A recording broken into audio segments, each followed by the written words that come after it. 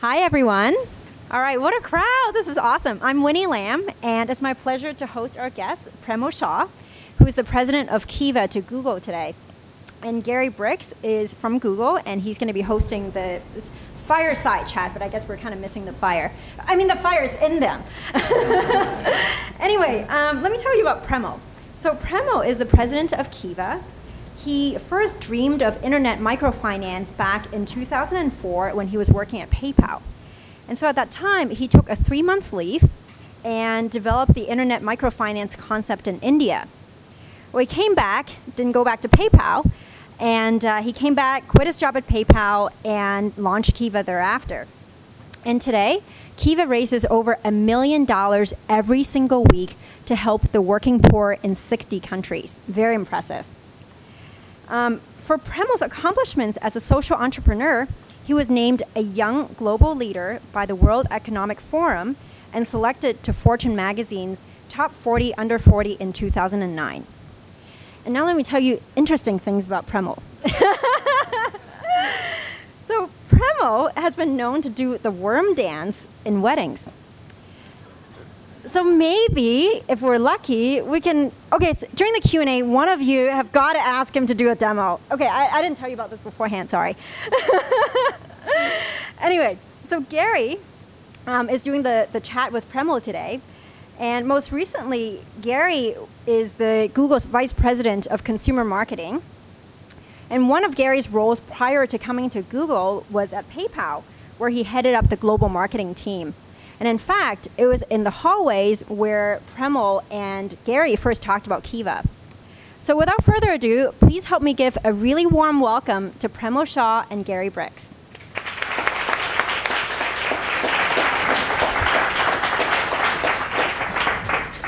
Hi, everybody. So I'll just go through. What we'll do is I'll ask Premal a series of questions over the next kind of 40 minutes or so, and then we'll take questions at the end. So hopefully we'll elicit some discussion at the end. I also know Premal a little bit, as Winnie was saying, and he's a pretty humble guy. So it was exactly the reaction I expected from you when she started talking about your background. You were like looking down, very shucks, it's amazing. So, and Winnie told a little bit about the story of how you got started, but I do remember there was a lot of discussion about the beginnings of microfinance in the hallways, and then you just had this fire about getting started. So talk about the early bit of getting started. It was pretty incredible. Sure. So, well, thanks everyone for making the time in the middle of your day to come here. And you know, one thing I wanted to talk about is something that I'm sure everyone in the room and everyone who is kind of watching feels, which is at one point in your life you may have had an experience with poverty. And for me, I was raised in a middle-class family in Minnesota, in the suburbs of Minnesota. And when I was 5 years old, my parents brought me back to India for the first time.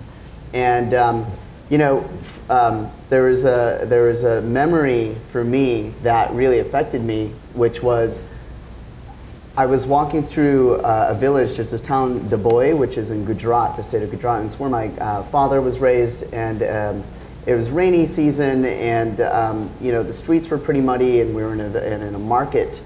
And I was holding on to my mom's hand, and my mom gave me a 1 paisa coin to hold on to. And we were walking through, and it was a little, muddy. And I dropped the 1 paisa coin in the mud. And my mom pulled me away, saying, "Oh, it's dirty." And within seconds, a woman who was older than my mom, in a ragged sari, walked over, leaned over very slowly, picked up the coin from that mud, and then pointed, looked up at the sky and thanked God for finding this 1 paisa coin.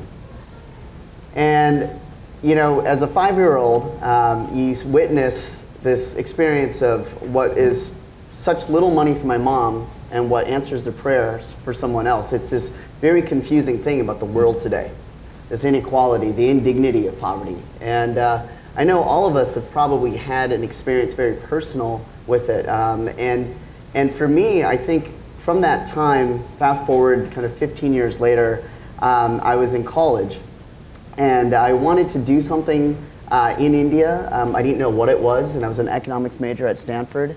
And I put together this slide, and I just want to show it to you guys because I feel like a lot of us are kind of in different places of our journey. One of the most common questions I get is, how did you end up at Kiva? Right. And so I wanted to just show this thing because this really, I think, shows kind of the up and down path. So on a graph here, I charted kind of my level of aliveness over time, starting at the age of 20 to basically today, right? So it started with sophomore slump, and I discovered microfinance in a class. And what I loved about microfinance was it was a business approach to poverty alleviation. And I'm a huge believer in the markets. I just don't think the markets always work for the poor. And so when I heard about what Muhammad Yunus had done and this kind of incredible intervention called microfinance, I tried to direct all my studies towards that. And I was lucky enough to get a research grant from the university to go and study at the Self-Employed Women's Association, which is a large microfinance institution in Ahmedabad, India, and 700,000 members, and they do incredible work. And then, like a lot of people who were graduating in '98, I became a management consultant in New York. I don't know anybody who would put management consultant at the top. Yeah, exactly. It was completely... Mine's like the same chart on that one point. The only validating thing about being a management consultant is you can create killer charts like this, I feel like. But, you know, I don't want to bag on it too much, but it wasn't for me. And luckily, and I'm sure a lot of you guys are here for the same reason, I was lucky enough to join, a company that was doing incredible things with technology. And so I was an early employee over at PayPal, and you know how fun it is to build things that millions and millions of people use and really value. And you guys feel this every day. And it's like the most incredible company out there here at Google. And so, you know, it was so fun and so enjoyable. And I learned so much about the kind of the revolutionary power of technology to connect people, to create opportunity. And we were acquired by eBay, but at some point I experienced burnout. And I really want to put this out there because, you know, I don't know where everyone's at with their journey, but certainly I hit it. And for me, it was that 3-month sabbatical that when he was talking about that absolutely changed my life. And I went back to India, that's where I was testing the idea of, hey, could you make a microloan to someone over the internet? And it was when I came back, that's when I ran into you, Gary, in the hallway, and we were trying to brainstorm names.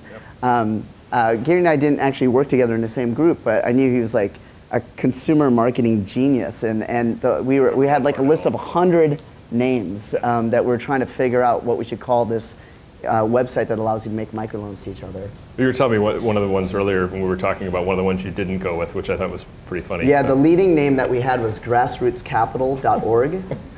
And I loved it because it describes what Kiva does. But then a friend of mine said, oh yeah, grassroots capital, yeah, legalize it. And so then I could never get that image of smoking grassroots capital out of my head. So it killed that name. You would have had the logo like that. Yeah, exactly. Would have been fine. Exactly. So, you know, on this chart, which is quite good, by the way. It's very well done. Oh my God, it's working. So, I mean, you know, the early days, you kind of go through it. It's not all up and to the right. Everybody, you know, people write about those stories. It's never up and to the right away. But all of a sudden, you started to see what was working. What started happening in the early days? Yeah, so I remember I left PayPal, and Matt Flannery, the co-founder of Kiva, left his job at TiVo. He was a computer programming. And he jokes about, you know, he's pausing live TV and getting really good at that. And he had an experience in Uganda that transformed his life. And so we both quit our jobs. We're volunteering, kind of trying to nurture Kiva. And I remember when you typed in Kiva into Google, the top result was a spa in Santa Cruz. Like it was completely, we used Google Analytics really early on, and maybe only 100 people would be coming to the website, probably looking for the spa. Only 2 or 3 of them would actually make a loan on the website. So, you know, it wasn't looking very good. In fact, I looked in the database early on to see if my parents had used the website, and even they haven't used it. They were so pissed that I left like a good career job at PayPal for like, you know, a nonprofit, and they were pissed that I wasn't a doctor. Hopefully they hadn't told you that they had used it, and then you check the data. Yeah, exactly. So like, you know, when you get something started, it's really hard to get the traction, and the moment that changed everything was about a year into our existence. We were volunteers for about 7 months, and then we knew we had to start putting people onto healthcare and at least paying some kind of living wage. So about a year into our existence, we had about a month left of kind of cash in the bank. It was about 5 people. And in October 2006 absolutely changed the course of Kiva, which is in that month, Muhammad Yunus won the Nobel Peace Prize for his pioneering work in microfinance. He's the founder of the Grameen Bank. They reach over 6 million families in Bangladesh with loans and savings and insurance and a variety of services. Just an incredible, he's a saint who's walking on the planet today.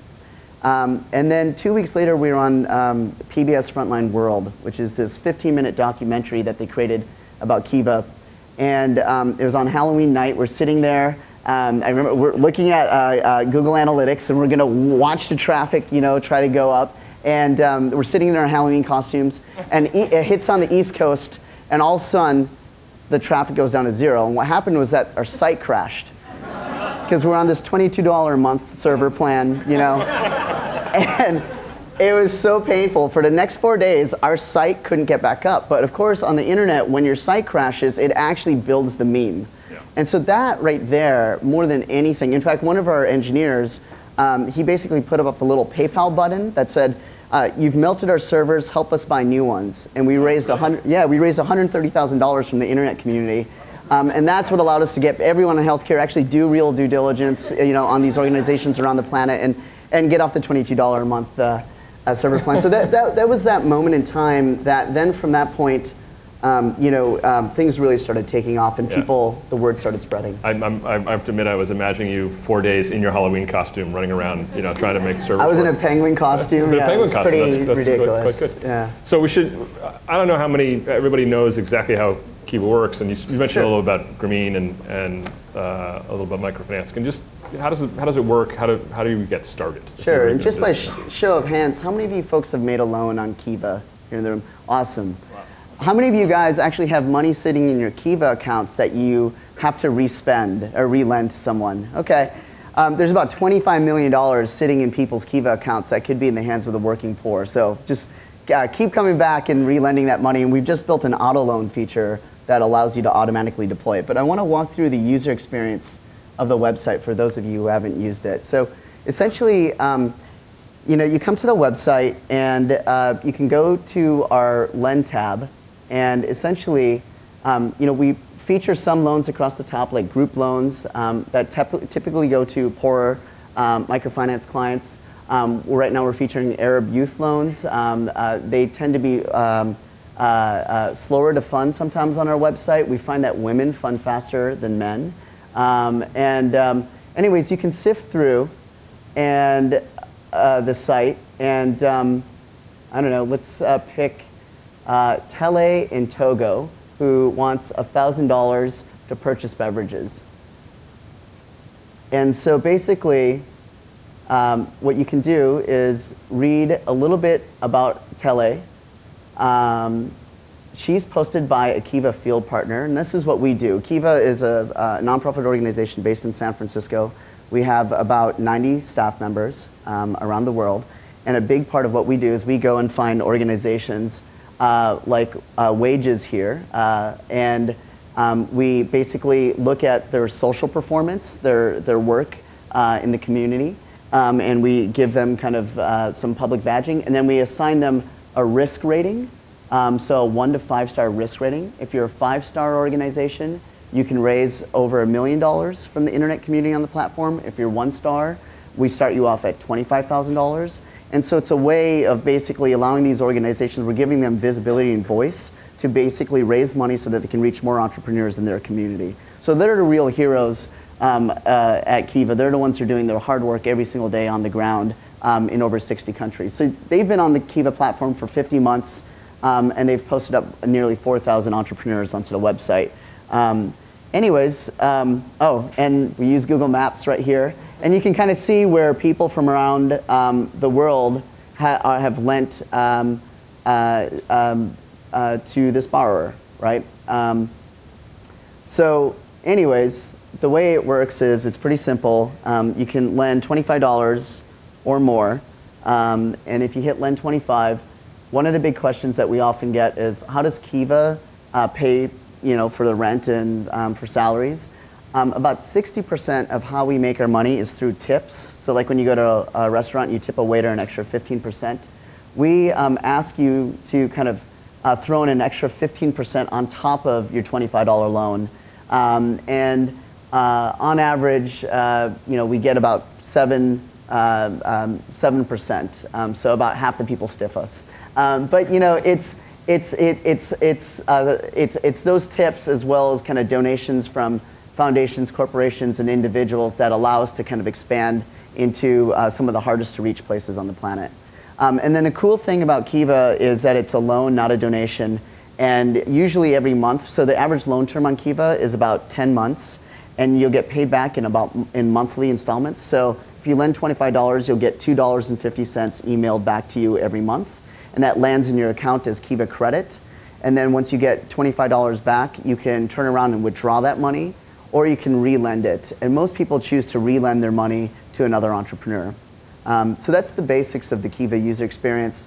And then, oftentimes you'll get an update on how the entrepreneur's business is doing.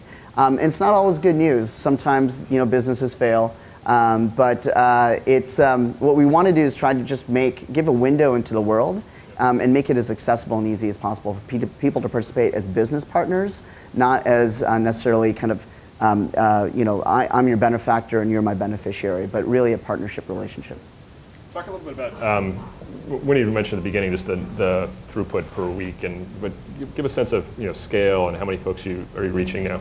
Sure. So Kiva today has reached 800,000 small businesses, entrepreneurs, students in 62 countries.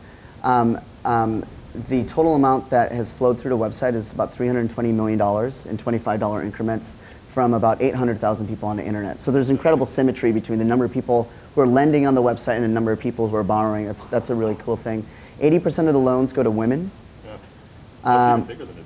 When you said before it's more women than men. Yep, it's more women than men, and there's a 98.9% repayment rate on the website today. Wow, much better than mortgages in California. Yeah, it's we did a graph between I think the S&P 500 over the last 5 years and kind of your Kiva portfolio, and the working poor are outperforming I think some other asset classes. Yeah. So you mentioned about when you asked the group about how many folks had accounts with balances, and you have an auto donate feature. Talk a little bit about some of the features, because you and I were talking about this the other day. There's some new features you have on the site and some things you're doing.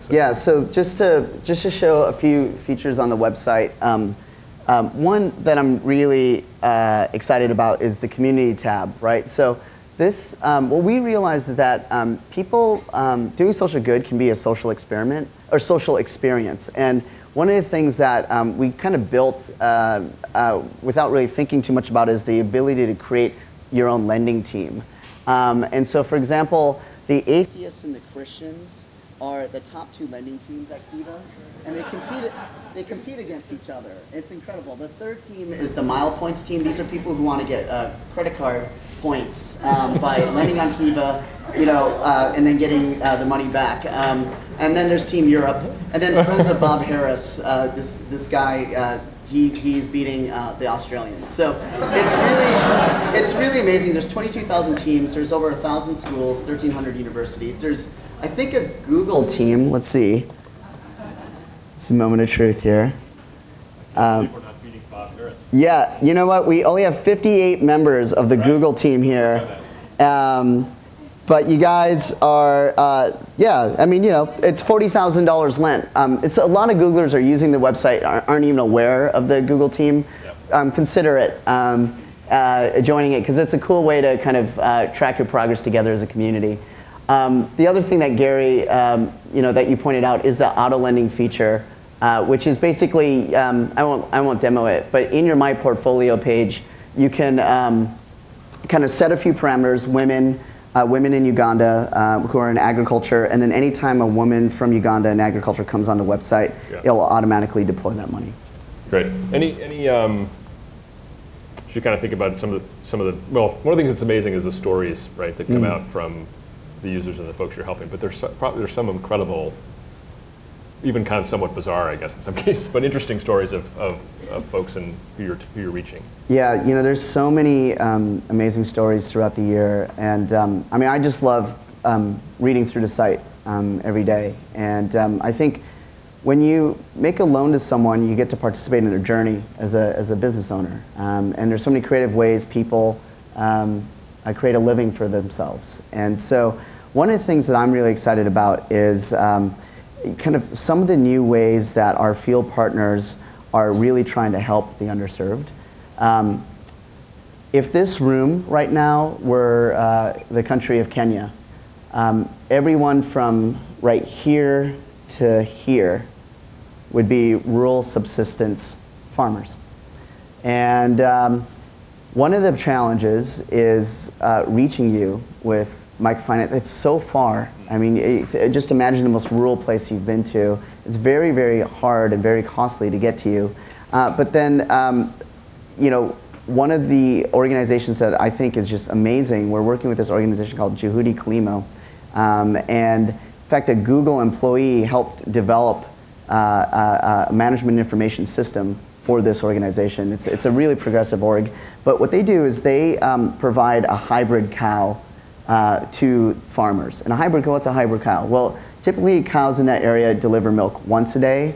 These cows deliver milk twice a day. And oftentimes it's called asset-based financing. So when you lend to a Juhudi Kilimo borrower on Kiva, instead of that borrower getting money, they'll get a cow. And usually it's a 2-for-1 where the cow is pregnant. So it's amazing. And you're literally right there doubling the farmer's dairy income, right? And it's an incredible intervention, and they offer an insurance service. And, you know, I mean, these are things that are happening all around the planet right now. I mean, another thing. You can't go on next. How does that work with a hybrid cow? More fuel efficient. So basically, it's mixed with a European strain that is just a higher producing cow in terms of milk. Wow. But since it's also has, I guess, local strain, it's more, I guess, resilient. Yeah. So, you know, it's just, there's these interventions all around the planet that makes so much sense. I mean, we see things with solar powered cookers that can save the avoided cost from having to go and gather wood to heat and light your home, or the fumes from kerosene kill more people every year in the developing world than malaria. Yeah. Respiratory illnesses. And 1 in 3 people live in energy poverty or completely off the grid. And so, you know, there's real costs. It's a poverty penalty when you're poor. You pay more for the basic services that the middle class and rich have access to. The time that it takes to go get water, the time that it takes to, the danger you run into of trying to go get wood. It is pretty extraordinary. You know? Exactly. And so if you can get patient capital to finance basically, you know, a technology like a solar powered cooker, or being able to create a main line to the direct water source, your avoided cost over time would be able to, you'd be able to make those monthly payments back. Yep.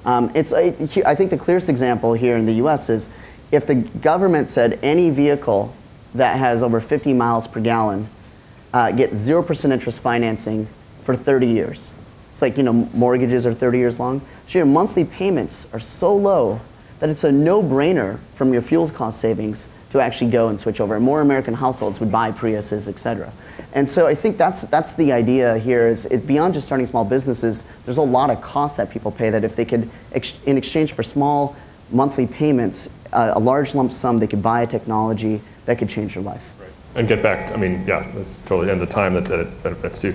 I mean, so we were talking a little bit about the beginning and the idea of, you know, up and to the right, and you guys are still a small business, still out trying to do what you can. What are some of the challenges you're currently facing in running the company? Well, I think the 2 biggest challenges right now, one is, you know, for anyone who's read about microfinance in the last couple of years, it's not perfect. It's not a silver bullet. There's a lot of issues, and it's a promising development intervention, but it has its limitations. And one of the things that affects me the most is, we were just talking about Kenya. If you live in a rural area, the cost of getting you these loans, especially if it's $100, for this organization to be able to basically go out on its, you know, moped 2 hours into the village and make a $100 loan disbursement, and then every week come back in a group meeting and collect a little bit each time over the next 50 weeks, is very costly if you look at the interest rates. And so one of the things you know, I really struggle with is how do you continue to make the costs go down for the world's working poor? It's not risk-based pricing because we have 98%. That we have great repayment rates. Yeah. I think it's around how do we use technologies to make the credit appraisal as well as the disbursement and collection of cash. How do we address that? So that's one big challenge. The second big challenge is, while microfinance today has reached about 150 million people, so it's pretty successful in its scale. There's about 2.5 billion people who are left out of the system today. And if we go onto the Kiva website, when I was showing kind of that lent tab, you saw businesses that were expiring. These are people who in this hour need a few $100 and they'll go unfunded on the website. And that's just a reflection of high impact but underfunded things that are happening all over the planet. This is just a window into that. And so what I want to do now, Kiva in the beginning, we kept running out of loans. Like every Christmas, you'd log into Kiva and we'd be out of loans on the website because it's very challenging in low bandwidth environments to actually get these loans posted. Now we have too many loans and not enough people coming. So if you're ever thinking about trying Kiva, this is a big reason why I'm here at Google today. I've never done a talk in 6 years. Is I think now's the time to really get out the word and really spread it. And then what we do is we send a signal to NGOs all around the planet that, the internet community, it's a real source of patient capital, and so those are kind of the two big challenges right now. So just because we talked a little bit about this too, but digging into that, and you mentioned about 80% of the loans are to women, 20% are to men. Are there particular loan types that are more likely to close than others? Or you kind of see patterns in? What we see is women fund 2 times faster than men on the website. The agriculture sector, that's the fastest to fund sector. Transportation is the slowest. We see, for example, surprisingly, loans in Iraq were originally very popular, and now we've seen those expire more and more. I wonder if it's because it's out of our consciousness. So we're starting to see these patterns, and what we want to do is just continue to layer on more and more pieces of information so people can make decisions, not only with their heart, but also with their head, and then just get the word out. Well, so you mentioned in the very beginning of things like Frontline, you can't have a Frontline documentary every day, but in terms of getting the word out, it is really hard. I mean, are there certain tactics that you found that have been more helpful than others? Is it PR? Is it AdWords? Is it other people telling other people? What works best for you in terms of growing demand? Because as you mentioned, you've got a good supply now. Yeah, one thing that we've done that was pretty interesting is Reid Hoffman, who is the founder of LinkedIn, and he's made a lot of money recently, and we both worked with him at PayPal, and I see him on TV all the time. Yeah, he's on Bloomberg. He's got a book. His own thing. Yeah. He's awesome. So what he's done is he's like, look, I'm not going to go and lend $25 to people. He put out $1 million to the internet community. And we converted that into 40,000 free $25 trials. And then we put that out on Twitter and said, use Kiva for free. And it's even on the header of our website right now. And usually every month, 10,000 people will try Kiva with their own money. Well, in the month of March, 40,000 new people tried Kiva for free. And here's the genius of this program. When someone tries that $25 loan of Reid's money, they'll lend it to someone in Cambodia, and as that woman in Cambodia repays her loan, the money goes back to Reid. So Reid's real cost is the default rate on Kiva. Yeah.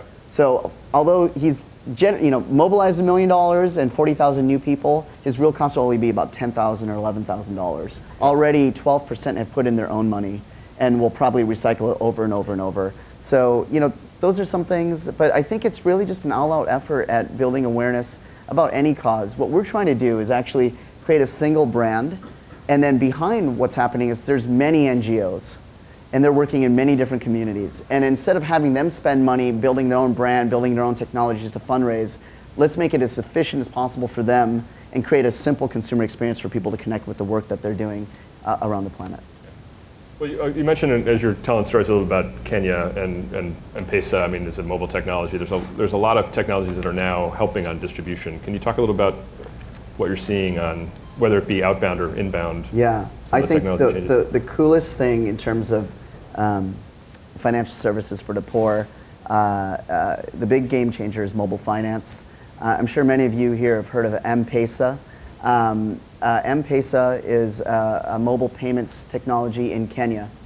And what it allows you to do, Gary, if I can kind of send you money, stored value, to your phone, then you can go to a local gas station and send the gas station owner money, and he will pull money out of his till, Kenyan shillings, and give it to you. So everyone kind of almost turns into an ATM machine, if you will, right? Yeah. And it's about 4 years old. 78% of the adult population in Kenya uses it. 25% of the GDP now flows through this M-Pesa mobile payment system. It's incredibly promising. In fact, there's this quote by William Gibson. He talks about the future's here, it's just not evenly distributed yet. And everyone talks about the Silicon Valley and what's happening out here, but I wonder why Kenya is so far ahead in terms of mobile payments. It's incredible because what it does is, for people who live in rural areas, the cost of actually getting them a loan has completely collapsed, yep. Right? And we're doing a pilot now with Kiva where instead of having a microfinance institution in the middle, we're actually doing something where if you've gotten a loan on Kiva before, or if a church group can vouch for you, you can get listed up in Kenya. And we have 80 borrowers in Kenya. It's a pilot called Kiva Zip. And then when you lend money to that person, within minutes the money goes to them at 0% interest. And their incentive to repay is a future loan that will be cheap. Just like this is why we pay back our credit cards, because we don't want to ruin our credit score so that we can actually get future access to opportunity. And so the M-Pesa system, we think, combined with crowdfunding, can really collapse the cost. The cost of, for example, accepting savings. Savings is really expensive for banks to offer to the poor because you can't charge an interest rate. You actually have to pay out a little bit on the deposits. But now people are saving money on their cell phones. And there's this great quote from this woman that I heard on Kiva in Kenya who said that my husband may try to break into my phone, but he'll never be able to get the money off my SIM. So what it does in terms of people's agency within the household. Get loans, yeah, well, I think it's a game changer. Is allowing people to have the security, the privacy, the convenience of mobile finance. I think that's something I'm really excited about. And the distribution power. I mean, obviously the distribution power is extraordinary. I had a chance to be in Kenya. I was with the tribesmen about 3 years back, and I was trying to take a photo of him, and he had a robe, and he kept covering. He had a Kipling case holder, I remember, and his cell phone. And this is the middle of nowhere, and I'm trying to take a picture of him, and he's trying to cover it up because he didn't want, any photo of him with a cell phone. But the distribution of these and the ability to move money on them could be really transformative for what you guys are trying to do. Okay, so we have it's great, we have a really great turnout, a bunch of folks. In about a couple more minutes, I'd ask you guys for questions, but what can Googlers do to help you guys? Sure. Well, just your existence is awesome, and I want to honor that. Honestly, I think we mostly agree with that. No, I mean, I say this from a place of, we're counting up the other day the number of services we use from Google, and we're on Google Apps to using the maps on every single borrower page. To we're really trying to drive more video on the website because that seems to resonate with the internet community, and so we're working with Hunter Walk and his team at YouTube. It's ridiculous, and you hear this, I'm sure, from all sorts of website owners. But I just want to thank you guys and you guys do it at a price and at a quality that really enables NGOs around the planet to be more effective. So that's really, I just want to honor that. Couple things, obviously there's making a loan. You can get involved by volunteering at Kiva. We have a program called the Kiva Fellows Program where you can go out we'll train you in San Francisco in our office for a week. And then we'll ship you out to one of 60 countries where you can get an experience, helping build that local field partner and their work with Kiva. We've had over 450 Kiva Fellows now in the last few years, and a lot of Googlers have done it. I know you guys have peer bonuses and spot bonuses here, and you give out cash. Well, we have Kiva gift cards, right? And it's kind of like cash because you can give someone $250. They will then just have to, only conditions, they have to lend it out to someone. And then over the course of the year, they'll get paid back and they can withdraw that cash. So, it's simple things like that, just weaving it into our day I think the person might appreciate it just as much as cash. Those are some of the ideas that we have. And then, if people are interested in doing something like what Reed did, or just kind of doing a bulk loan on the platform so that the internet community, particularly I think classrooms around the world, if we can let them try it for free, I think that's a really exciting thing. And I want to make this as, I mean, it's just, we know when something's, it's the one penny problem. If you can make it free, more people will use it, and then over time, you know, people may put in their own money. So those are some ideas. That's great. That's, I mean, the idea of rather than a spot bonus, so you get a Kiva gift card. Kiva Care or something like that. That's a really great idea. Love that. Okay, so if there are questions, what we'll do is you can just stand up or raise your hand if you have a question, and then hopefully if we can hear it, we'll repeat it just sort of for folks on VC. Yes? The profiles of the people that you see here, typically what happens is the nonprofit partner that we work with, or the NGO, will pre-disperse the money because we don't want these people to wait for a loan. And then they backfill the loan. So while they're fundraising, the average loan profile on Kiva gets funded in about 3 days. But if it goes to day 30 and it's not 100% funded, it expires off our website. Now, when you make a loan to Luciana here in the Philippines, if she defaults, so if her business is not successful, then you and the 20 other people who've chipped in to fund her loan will lose your money. So your repayment is tied to her success. But in terms of, like, what happens if she got the money, but it didn't get funded out of Kiva, so who's covering it? That's where the local field partner eats the loss, and that's the risk. And then the more that happens, the less people in their community that they reach. And then you get your money back, and hopefully you'll recycle it. But suppose okay, so what about the business of, like, I put in $25, but she hasn't reached her $300 maximum. It's still counted towards what goes to her? I mean, does that go immediately? I think the question is, does it have to be? You see what I'm saying? Yeah, so what we do is we have an all or nothing model, which is once it hits its fundraising target, then what we wire on a monthly basis to our field partners.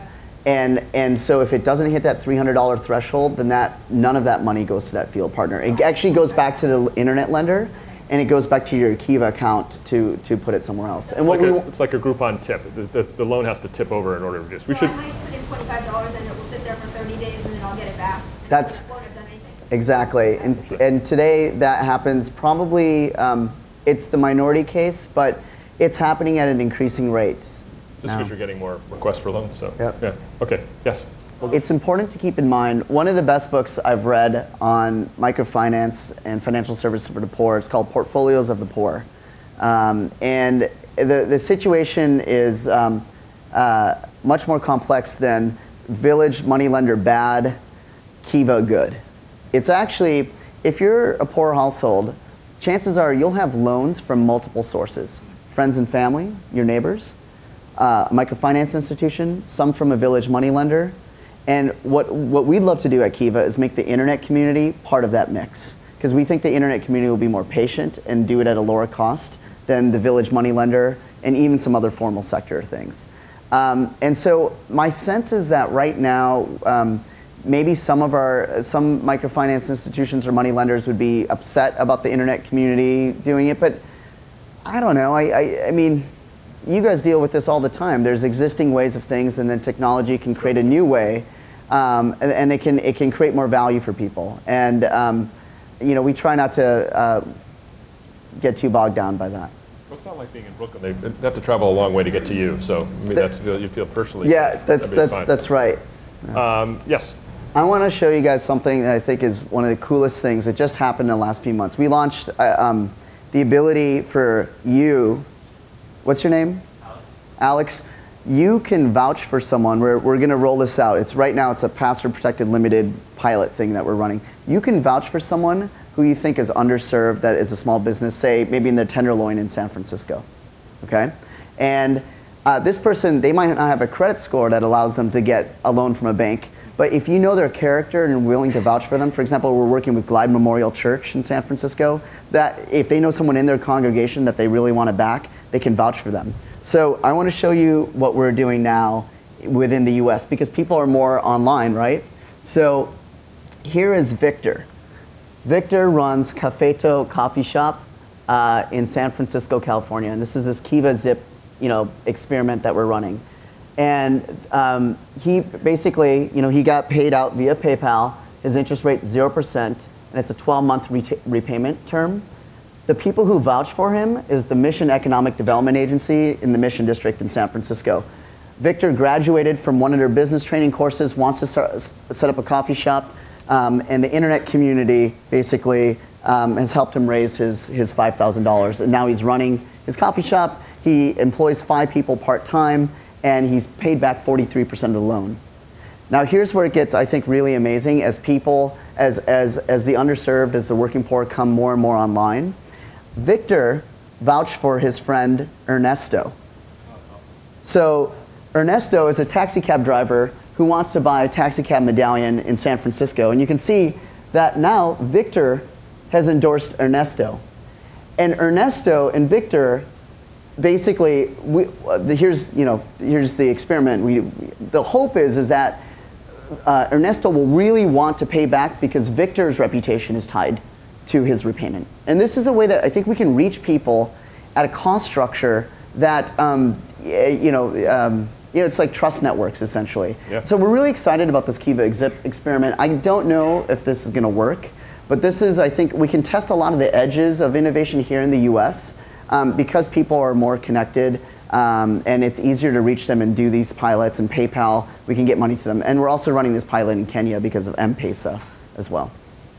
There's a question just behind Alex. So yeah, sorry, yeah.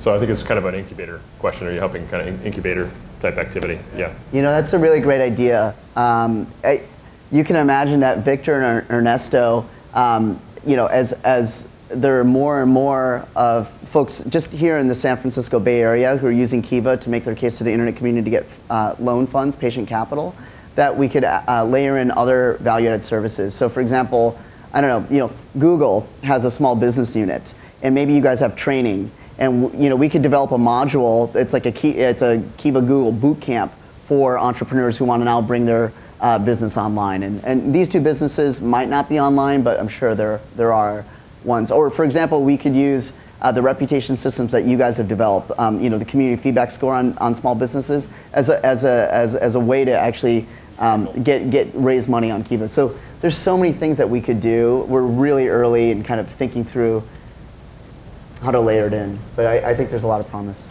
There's a question over here, I thought. Yeah, go ahead. That's great.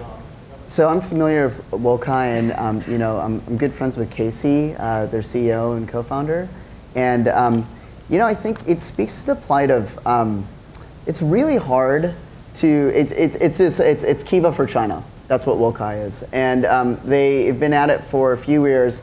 And just in May, they've had to close down. And it's really hard to find funding and keep going. And unless you get that kind of, flywheel effect or that traction, it's really hard to make this model work. And so one of the things that we want to learn from Wokai is actually take a lot of the learnings in China and figure out how we can actually lever this platform, all of this goodwill that's been built, to get into China more efficiently, so that for every dollar spent running Kiva, we can, have even more levered impact. And so this is the case for actually nonprofits actually coming together and consolidating more.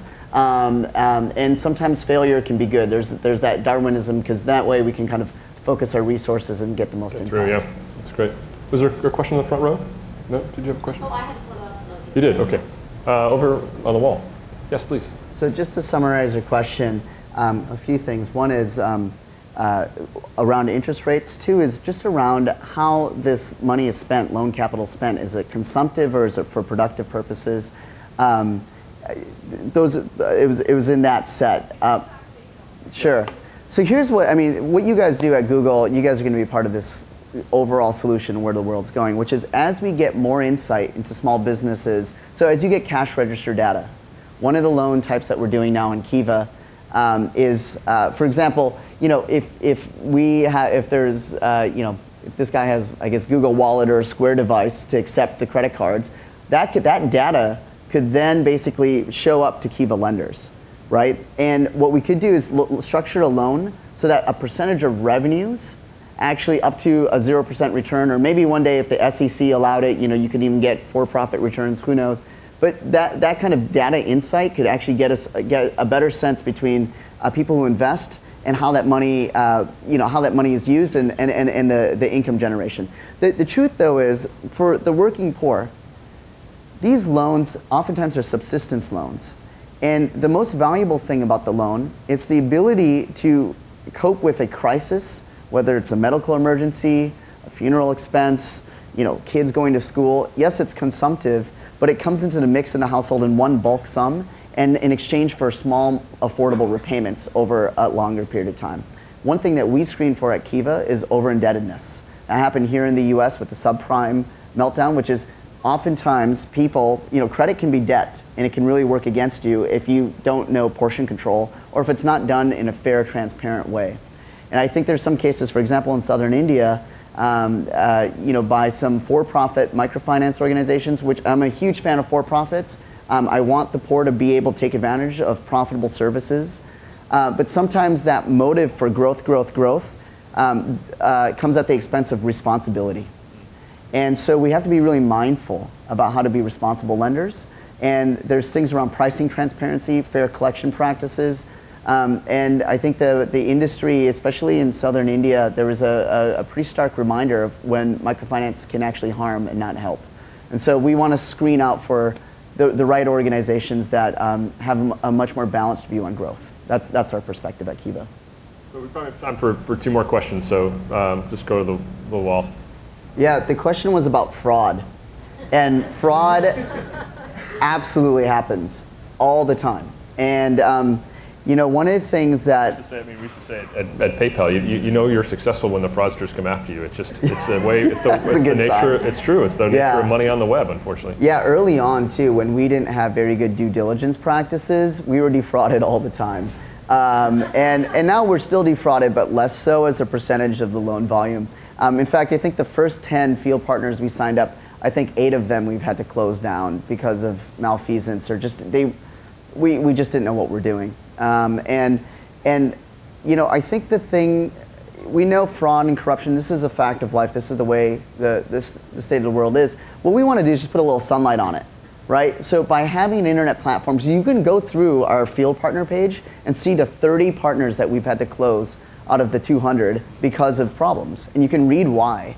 And hopefully a future donor or future funder won't come in, they'll Google the partner name in Cambodia or in the US or wherever, and they'll say, oh, it looks like they had some problems on Kiva, what happened? They can read about it, and we invite the organization to state their case. And we just want to put more sunlight on all of this, and that way, people don't throw good money after bad. People who defraud Kiva have a special place in the afterlife, I would think. It teaches us, and even with the zip model, without an intermediary, there will still be, Victor and Ernesto could collude. Yeah. Right? I mean, we haven't seen that yet. It's still a really small pilot. So it's just human nature. There's always some bad. The question is, can we minimize the bad so that we can allow all this good to flourish? I love the fact that you do keep it up there and you kind of shine a light on it. That's actually a great practice. So last question, just in the. Well, I'm a big believer in doing the smallest possible thing in the present moment and trying to smallify things. I mean, I think what Kiva does so well is we all know the world's problems. And I think there's compassion collapse. You start hearing these stats, 1 trillion this, 1 billion that. And we just want to make this human scale and make this something that people can do very quickly, very simply, with a low barrier to entry. And then I just think that, how do we move that practice, that mindfulness into what we're doing every day? And that, hopefully that answers your question beyond making a loan is, take a breath.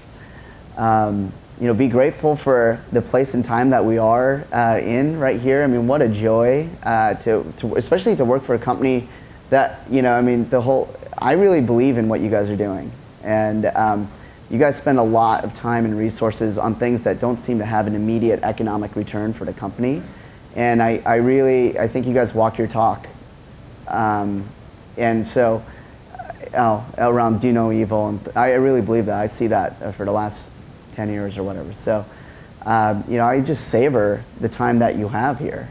And then, more than social entrepreneurs, people who quit their company and go leave and start something, social entrepreneurs, the amount of change you can make with the resources here at Google, banding people together. I mean, we want to create, for example, I was talking to our lead engineer last night. It's like, what would be helpful for Google engineers to do? And he's like, well, we could use help if you guys had a sabbatical program here. We're right here in San Francisco creating, he called it an open source playground because there's the list of ideas is so long, but our ability to get them done is just, it's very slow. And so if we could open up the ability for all developers to come in and develop things and through some kind of stage gate path, put it up onto the website, that would really unlock the potential of this. And this is only one of the websites. All these other systems, like the systems that our field partners use around the world, I mean, they all need a lot of engineering, love, and intention, for example. So get involved with local nonprofits that do global things or things in your own neighborhood, sounds too. Like we need a hackathon at Kiva, I think. Yeah, we should do a hackathon, that's for sure. All right, I think we're run out of time. Premal, it's great. I mean, it's a great audience in terms of turnout and things like that. You've been incredible for the time I met you in the hallway. So keep going at it. It's having a huge impact in the world. So thank you. Cool. Thanks.